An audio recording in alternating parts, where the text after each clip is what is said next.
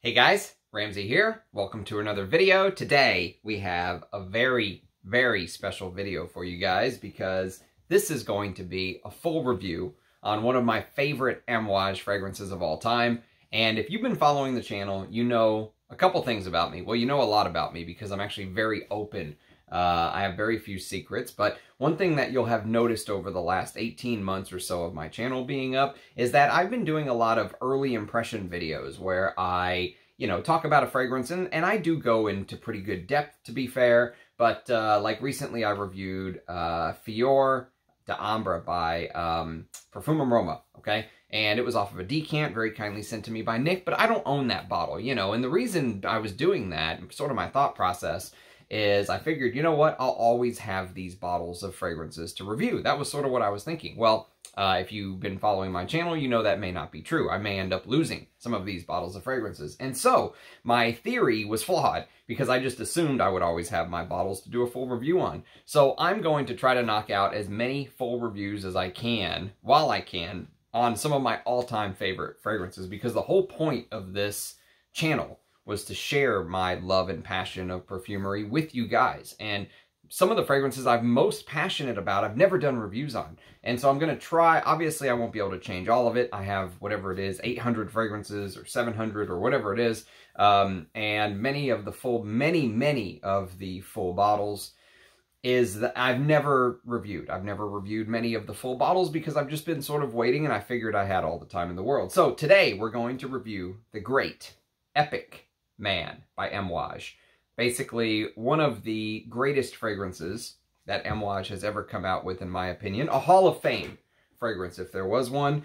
And I'm going to give you my thoughts, but here's the thing. There's many reviews of Epic Man on YouTube. So if you would like to just go sort of, I guess, see what some people say about the notes and this and that, you can. I'm going to tell you the imagery that I see with this fragrance, because with Epic, it's one of the fragrances in my collection. If you've seen some of my other reviews where I really go into detail, if I ever find a fragrance that just really moves me many times, like an image and a story comes to my head instantly, and that is exactly what Epic does for me. So the very first thing I have to say about Epic is that this is a mysterious and a magical perfume to me. Now, this bottle, you can see the dent I've put in it. I don't know if you can see the juice, but I've put a pretty respectable dent in this bottle. I've had this maybe, I want to say 5 or 6 years. Actually, no, it must have been 6 or 7, because I actually bought this before I ended up getting married. So this is one of my older bottles of fragrance. You can see it doesn't say Epic anywhere on it. There's no Epic written on it. Some of the Epic bottles will actually say it on the side right here. Some of them will say it down below. The new version of Epic actually says it down below. And I'm not going to get into the rumors of the new one being weaker, but there are rumors out there about the newer version of Epic that has it written right here being weaker and different and not as strong. This is a 15-hour fragrance on my skin. I mean, it literally lasts forever. It is a beast. That's the first thing to get out of the way. However, again, this is a bottle. It's not a snap cap, okay? It's actually a magnetic cap, but it's one of the older magnetic caps where it still has the writing on the collar. So if you can find this, or if you can find the old snap cap before they went to the magnetic caps, I would say do that. But I've had very good luck with my magnetic caps, as long as you stick with the ones that don't say the name here. If it says it on the side, on the collar, that's perfectly fine. That would be my advice. If you can find an older bottle, go for that. Okay, so with that out of the way, and the fact that you know that this is a mysterious perfume, the first thing people always ask, because of the bottle, is this a green fragrance? That's the very first thing that comes to mind. Is Epic a green perfume? And when you think of green fragrances, a lot of people are thinking about something like, Chanel number 19, or something like that, with a lot of geranium and with a lot of galbanum and, these kind of green notes. And there are green notes in here, but it's nothing like the green fragrances you're thinking of. So if you're thinking of Chanel number 19, if you're thinking of something like this, Estee Lauder's Private Collection, one of the greatest green fragrances from the 70s. If you're thinking about Frederic Mall's Synthetic Jungle, you're completely off the beaten path, okay? That is, there's no comparison for me. between the green fragrances that they used to do in fine French perfumery and this. So I would say the answer to that question is yes, it is a green fragrance, but it is a green incense fragrance. It's a green Arabic style incense fragrance if you want to nail it down even further. And so this green incense fragrance, I would say go smell something like Tom Ford's green incense, which is Vert d'Encens. It's discontinued, but I have a bottle. I'll review it one day, God willing. And so Vert d'Encens, is a fragrance that you would probably smell this and smell that and say they have nothing in common. Because Vert d'Encens has much more of this thicker, putty, almost like resinous heliotrope thing going on. And the puttiness of Vert d'Encens and, you know, just this sort of oily texture in the opening make it go in a different direction, as it should. It's a completely different fragrance. But they're both two green incense. I was going to grab the bottle and I forgot. But you've seen me show off the Vert d'Encens bottle before. I'll do a review on it, like I said, God willing, hopefully one day. But that's the, that is the, you know, category I would put this in. Is it a green fragrance? Yes, but it's a green incense heavy fragrance. That's the first thing to mention.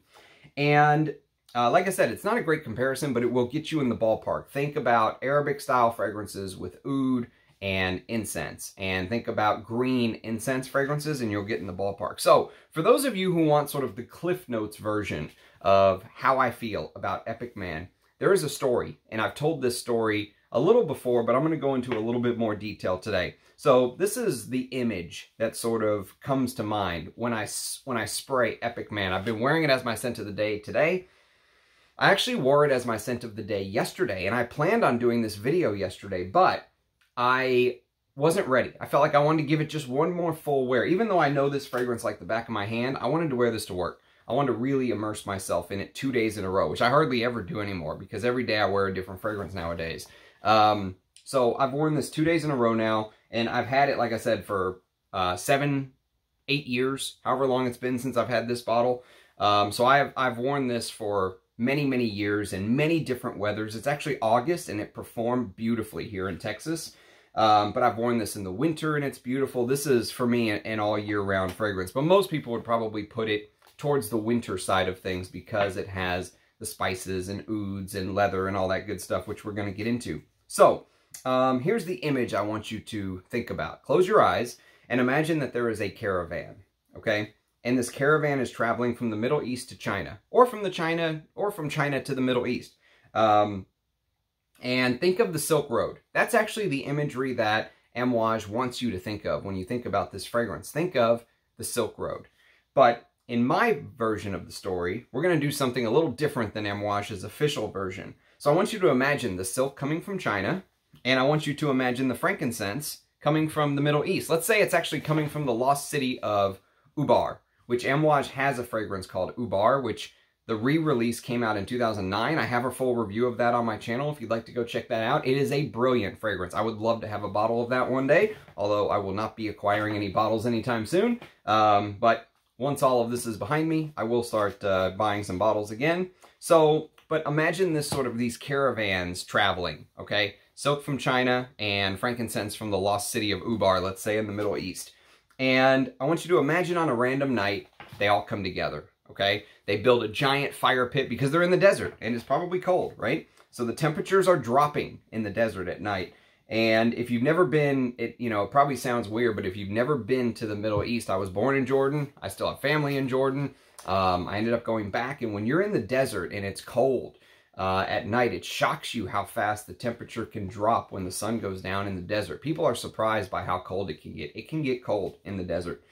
And so I want you to imagine that these two caravans meet. They build a giant fire, okay? And, let's say, this is fantasy, but stay with me. So imagine one of those caravans is traveling with a magician. And imagine that this magician, after maybe consuming too much arak or smoking too much hookah, let's say they're having a good time in the middle of the night, he wants to show them something. He wants to show them a trick that he has discovered. And he goes to the back of one of the camels and he mixes up a potion. And in this potion, of course it's going to be a green potion, but it's made up mostly of things like spices and oud and leather and castoreum and myrrh and saffron and all these amazing ingredients from the Middle East, right? And when he approaches his fellow travelers, he has the potion behind his back, and all eyes are on him, okay? From both caravans. They're watching him as if he's about to tell a story. Instead, he pulls the potion out from behind his back, and he throws it into the fire. And as soon as the potion makes contact with the fire, up come these flames, okay? And in the flames, of course, they're green flames, right? Because it was a green potion. So green flames start to emit from the fire. Everyone's shocked who's sitting around the fire as the potion almost explodes on impact, okay? And this huge green flame erupts to the sky, and everyone can smell this unique blend of spices, frankincense, cumin, and animalics, okay? Picture that imagery. You're in the desert, right? And as the potion begins to move up higher into the sky, you notice it's turning into smoke, but it's also sort of, you know, if you ever throw like pepper or something into a fire, how it will sort of crackle. This sort of, imagine this sort of crackly spice as it's traveling away from the fire in a green imagery, okay? Keep that imagery in mind, this sort of fiery eruption of green spices in the desert. And upon the potion hitting the fire, the viewers, let's say, his friends from the caravan, they realize all of a sudden that a sandstorm has picked up because either the magician did something, is it a coincidence, who knows, is it just happenstance, but all of a sudden they notice they start getting some sand in their eyes, and they notice all of a sudden their throats are starting to close up, and they notice that the desert is damn dry. How's that for a recognition right in the middle of the desert, that sand is dry. The sand is hitting them in the beards and in their face, and they're shielding their eyes, right? They're, you know, it almost feels like the desert is trying to swallow the travelers alive. But they realize just how dry it is, because that's a very important part of this fragrance. This is a extremely dry fragrance. It's one of the things that I love most about this fragrance is just how bone dry it is. It really gives you this imagery of the desert. Now, only the best fragrances on earth, to me, bring up this sort of imagery. So there are very few fragrances that I will smell, and this type of story, this imagery, this almost something as real as, you know, reading it in a book. Like the words are there. It's written in my brain. I can see it from smelling this. Very few fragrances do this to me. Only the best. And for me, the spice, so I'm going to try to give you sort of a breakdown of how I smell this fragrance. However, I would say that this is an extremely complex fragrance, and I don't think we could probably talk about this for 2 hours, and I think there are still bits and pieces where someone could come in and say, no, this is different, I smell this here. You know, some of this is obviously subjective. I'm going to try my best to describe an extremely complex fragrance to you, but here's how it basically smells to me. So the opening is one of the most unique spiced openings I've ever smelled. And listed in the fragrance, the spices all come together, and they blend in a way I've never smelled before. I've never smelled a spicy concoction. Even if you took these ingredients and blended them together, I don't think it would end up smelling like this. So this is pink pepper, cardamom, myrtle, nutmeg, cumin, mace. Those are the spices, okay? Which you might look at that and say, well, that is sort of a unique concoction, and it sort of is. Mace is a little bit of a strange note. It's not a note that you find very commonly used. You know, it was used in some vintage fragrances like Dunhill Edition and stuff like that. But it's basically almost like this lacy outer part of the nutmeg. And it has a little bit of a different smell to the nutmeg itself. But there's mace in there, and, you know, this concoction just comes together. This blend, if you will, comes together to create this magical opening to me. And you notice that there was pink pepper in there. Pink pepper is a very commonly used note. It's kind of like, to me, it's like there's all these crazy spices on this hand, and there's pink pepper on this hand. And the crazy spices are trying to go out of their, gourd and go everywhere and bounce off the walls, and the pink pepper is just sort of, you know, knocking it back. Almost like playing tennis. Anytime the ball comes to the pink pepper, they knock it back. And it just keeps everything a little in the box, right? It doesn't allow things to get too crazy. It is a crazy opening to some people. Some people, the cumin will actually put you off when you first spray. I don't ever remember having a problem with this fragrance, but I have heard some people say that the cumin in the opening can give them a little bit of a body odor-like smell. I've never had that problem personally, and I don't have that problem with cumin. I'm very lucky in that regard. But just be aware, I think some people smell the cumin heavier than others, maybe because my nose is so accustomed to these kind of challenging fragrances. I almost gloss right over it. Like, I'm looking for the cumin. I want more of that cumin in the opening. It's actually a very important part of the opening because it's an animalic note right there at the top. This sort of sweaty, old school cumin note right there from the get-go. It's a stud of a note. I absolutely love it. And so it just creates this magical opening. And remember the dryness. So imagine Aladdin, okay? And the Cave of Wonders, right? And imagine the Cave of Wonders literally trying to consume them as they're leaving, right? The desert trying to swallow them up. Literally coming out of the ground to try to swallow up the intruders. And so just imagine this spiced opening fighting with this dryness. And then, along with that spicy, dry desert-like feel, the character of the fragrance starts to come out instantly. You'll notice a few things happening all at once. Remember, this is an Amouage, and not just any Amouage. This is Amouage firing on all cylinders. This came out in 2009, and so this is right when Christopher Chong was hitting his stride with Amouage. And so it's an extremely complex fragrance, like I said, but to my nose, it gives you this sort of... the fragrance gives you this green, slightly oily, mostly dry, but slightly oily, unlit incense. And the green incense, literally, as it continues on its epic journey, it feels as if you are sniffing a frankincense tear that is living its life in fast forward, okay? So you're literally smelling it go from a bud on the frankincense tree, this sort of lemony, fresh frankincense tear, ripped from the tree, turned into incense, burned, and you start to smell the smoke. As the hours go by, this fragrance picks up in smokiness, okay? So the smokiness intensifies, literally right under your nose as you're smelling it. That's one of the beauties of the fragrance is the incense starts off sort of fresh in the beginning, and it allows the spices to bloom, because I think if your nose was hit instantly with this hardcore smoky incense, it might obscure some of the beauty of the spiced opening. The spiced opening in this is mind-blowing. I mean, it will knock you for a six. It'll knock you out of your chair.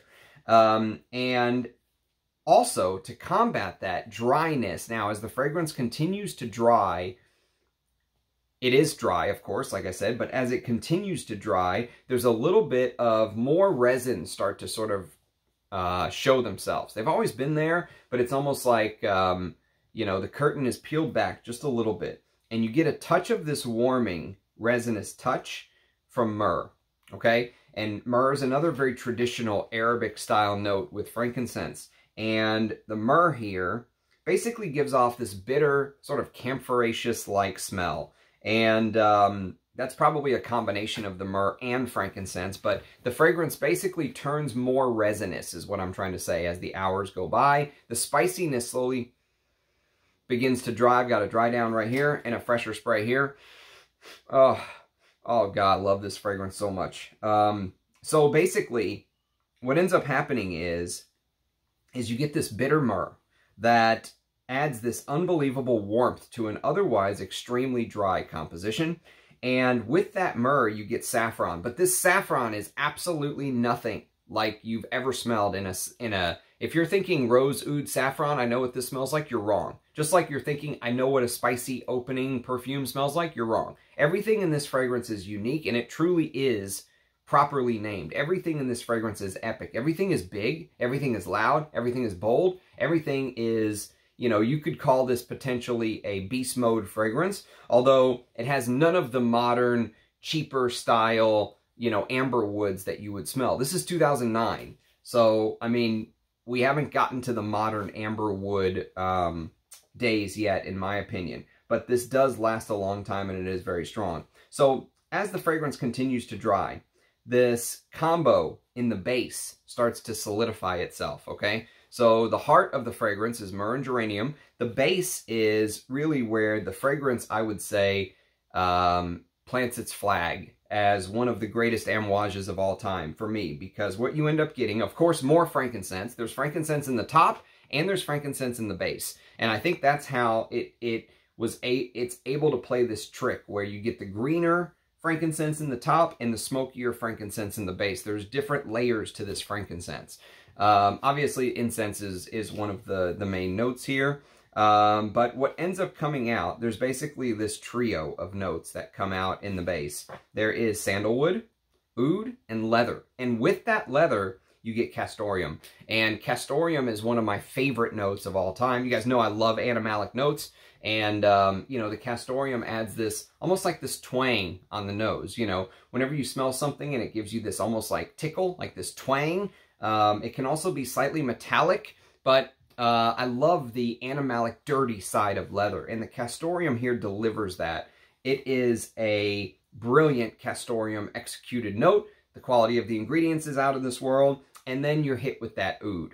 And the oud in the base, I will say this about this oud. It's not going to smell like an Ensar oud. It's not going to smell like a Aris Ladore oud. If you've smelled some of the real proper oud fragrances, if you're buying this for an oud fragrance, you will be let down. However, understand that oud is a very vital part of this creation, because remember, this is Rhonda Hammami doing proper Arabic-style perfumery. She's a Syrian perfumer, by the way. One of the few women Syrian perfumers out there. She hasn't done much, but this is by far, the best fragrance she's ever made. By far. This is her masterpiece. She did a couple other things I've never smelled. She did some stuff for Guerlain, Mon Presso Nectar I've never smelled, L'Instant Magic I've never smelled, Cruel Gardenia I've never smelled. So she's done some other things. I'm just not very familiar with any of the other stuff that she did. She did some stuff for Van Cleef and Arpels for the Extraordinary collection, Orchidée Vanille. I've never smelled it, but this is her masterpiece for me, hands down. The best thing she's ever created. But she's a Syrian perfumer at heart. And so using oud in these type of Middle Eastern notes probably comes very natural to her. And the oud here is perfect. It's absolutely perfectly dosed. It gives you a little bit of that animalic oud, blends beautifully with the frankincense and the myrrh to create this frankincense, myrrh, oud, leather, Middle Eastern style combination. And so to me, the oud in this actually smells higher quality than I would say, you know, some of the modern oud notes that I've smelled in some of the newer Amouages. I actually just reviewed Amouage King Blue. You can go check out my review of that. There seem to be some people who are a little offended I wasn't nicer to that fragrance. I will tell you, I will take this all day, twice on Sunday, over King Blue. For me, this is much more my speed, much more my style. And the oud in here, I think, is higher quality. Now, that may be incorrect. There may actually be, you could say, hey, this is the oud we're using in these newer ones, and it actually is more expensive. I'm just telling you, from my personal taste, I would take the way that they executed the oud in Epic Man. And so the bit that sort of pushes it into that Hall of Fame status, if you will, is the base, is that animalic leather. If you know my taste for vintage fragrances, Leonard Pourhomme, Antaeus, Bel Ami, those are Hall of Fame fragrances for me. And the base of Epic Man with that castoreum leather combination where, I mean, you could almost say that this feels like a vintage fragrance done in an Arabic style. I mean, that's literally what it feels like to me. And as a leather lover of perfume, again, I don't rate fragrances, but if I did, this would be 10. This would be a pure 10 out of 10 for me. Absolute perfection. I don't give ratings, but if I did, I could not give this anything less than a 10. Now, the other thing I should mention is how some of these notes sort of tag team. So let's say I mentioned a little bit, this little hint of cumin in the top, right? The cumin in the top sort of works in tandem with the castoreum in the base to always give your nose something that is slightly, not off, but almost like it's slightly animalic all throughout the stages, right? So there's never really a time in this fragrance where you're not smelling it and just getting a little tickle. you know, just a little twang, a little, you know, mark, just a little, you know, just something there to remind you that you're smelling a fragrance that has some balls. You know, this is not a meek fragrance. This is not a fragrance that is, you know, when you wear this, you will probably, you're going to, let's say, attract attention wearing Epic Man. Let's just put it that way. And so the fragrance never really has a point where it just sort of turns soft and meek. There's always a touch of that animalic going, whether it's the oud in the base, whether it's the castoreum, whether it's the cumin in the top. There's just always a little something all throughout the life of the fragrance. And they play off of each other beautifully. It also feels extremely high quality. And I've smelled some damn good castoreum notes in my life. I've smelled some fragrances that use real castoreum. And I mean, this smells like some very high quality castoreum. Amouage was using very high quality castoreum. Also, if you ever smelled Imitation Man, that's another one with a beautiful castoreum note. So you get the idea now, this sort of oriental, where the perfumer put all of these thoughts, you know, these different layers, different notes working in tandem.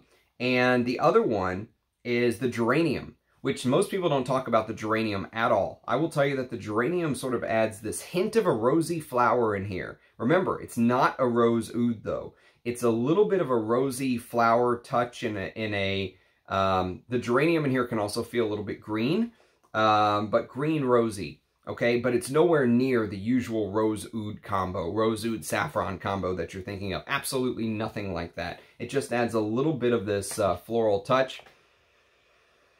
It's nowhere near the star of the show, though. It's more like a secondary note to keep everything propped up. Now, the other notes that work in tandem, and I hinted at it earlier, is the myrrh and the saffron. And so those two notes sort of work in tandem to give it this sort of resinous-like quality. So you have the cumin and the animalics in the base, you have the saffron in the top and the myrrh in the mid working together, and then imagine all of the notes just let go, right? They teamed up to give you this fragrance as the hours started to tick by. When the magician sort of throws that potion into the fire, they all fly off in their own direction and you know, up into the sky, up into the desert sky. That's the image of Epic Man to me. That's what I see when I wear this, and it is an image that is clear as day. It is absolutely clear. It's a brilliant creation. I want to read you what Amouage has to say about it, just to give you a little bit of blurb. But this is one that I would urge any, let's say, newcomer to either niche perfumery or Arabic-style perfumery to smell. This is definitely one of the... If you said, Ramsey, pick 5 Amouages I should smell on the masculine side, this would absolutely be one of those 5. So the title that Amouage chose to go with here is A Duel of Spices and Intense Woods. A blazing thrust of pink pepper and nutmeg studs in an aromatic and camphoraceous bouquet of myrtle and cardamom, colored by a suave touch of saffron, cumin, and the citrusy tang of mace, while a geranium bursting with floral greenness continues the clean and sparkly opening. I don't know if I agree with that. This opening is not clean and sparkly. The honeyed bittersweet myrrh, I agree with that, preludes the dark and sonorous complexity of the woody base. Yes, absolutely. The base is woody, but to me it's more animalic leathery. But there's definitely that woody base. Yes, the sandalwood in the base for sure. The animalic intensity of musk and castoreum, there is a little bit of musk as well, and patchouli in the base, responds to that of a barely tanned leather. Camel leather. Between luminous strands of cedarwood and frankincense, sandalwood whispers its milky sweetness before being eclipsed by a splendid and masterful, imposing and tenebrous, and imperial oud. A journey through light and darkness, Epic Man is a deep, woody composition evoking the might of the omniscient spirit of nature. So Rhonda Hamami, a little bit about her. One of the few If not only female Syrian perfumers, Rhonda Hammami used her Levantine heritage to create a warm, comforting, and resolutely sensual style where crackling spices often caress lush floral hearts. So that's the little write-up by Amouage. One thing that I have to say is I've never smelled the new bottle with the Epic written right here. I've heard some people report back to me that it's horrendous. And usually what I tell them is try to get some air into the bottle. You know, if you get a new bottle and it's really bad, like they're saying it disappears in 2 hours, which I don't know if I believe that, but put some air into it. Give it a good 10 sprays. I mean, spray yourself 10, 20 times and then put it away for 3 or 4 months and then come back to it. Because sometimes when some air gets into the bottle, it will change a little bit. But man, I'll tell you what. If it takes an extra $100 or whatever you have to pay to hunt down a vintage bottle, if the new ones are that bad, I'm telling you it's worth every penny. This is one of the absolute gems from the House of Amouage. I know I've been very hard on the House of Amouage in my recent videos, and to be quite fair, I think they deserve it. For a house like Amouage, who really was a house that prided themselves on standing on their own 2 feet and doing their own thing, even if it meant going against the grain, and having someone like Christopher Chong, who at the helm was willing to sort of take those risks and chances and to turn into what they've turned into. I don't know how they would expect their, you know, their fans to react. If their fans aren't reacting the way that I am, they're probably not real fans, or they're newer fans to Amouage. Because for me, and this is something I said on a previous Amouage video, they lost my trust is what ended up happening. With all these releases, Meander, Boundless, you know, all of these releases that have come out that have been a little bit head scratchers, and then now King Blue. So what the path that they're going on, you know, I am a little sad. Inside, it as a Amouage lover, it's like a stab to the heart, you know, because they're creating fragrances. While it's not necessarily a bad fragrance, King Blue or Boundless or whatever one you want to point to since Chong left, they don't feel like a proper Amouage to me. Silver Oud does. Silver Oud is probably the one from the Fishman's Creations that I do think feels like a proper Amouage. But even that, now King Blue feels like an iteration of Silver Oud. So for me, this is Amouage. This is a perfect example of what Amouage stands for. And they did it in a masculine, and if you've never smelled Epic Woman, just FYI, I will tell you, if you've never smelled Epic Woman, whether you're a man or a woman or, you know, anyone can wear both of these, I would say. But I think most men wouldn't even give it a chance because it's Epic Woman. Try Epic Woman. It is amazing. Both the set of Epic is amazing. Maybe I'll review that one day soon as well. But this is what Amouage is to me. This is what Amouage stands for. And these are the Amouages that I will always appreciate and respect. And I feel almost like a weight off of my shoulder doing this review because this is necessary. And there's many fragrances in my collection that I want to do these type of full reviews on, where I really talk about the fragrance in detail. And, you know, but I'm going to try to get through as many as I can. But this one, it was calling my name. You know how sometimes you just look at your cabinet and a perfume just calls out to you. And it was Epic's turn. And I'm very, very happy that I got a chance to review this and talk about this and put my thoughts out there. I hope and pray and keep my fingers crossed that Amouage will get back to doing perfumery on this scale. This is a triumph of perfumery for me, and it absolutely just shadows. I mean, Epic is up here looking down on all of the recent Amouage creations. This is on the Mount Rushmore of Amouage for me.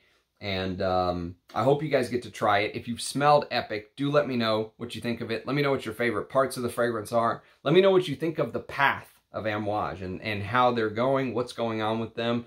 I love seeing your faces in the comments. We are still small enough where I can respond to every single comment. So I very much appreciate you watching. Thank you for watching my Epic Man review. Do leave a comment. Cheers, guys, and I'll catch you next time. Bye-bye.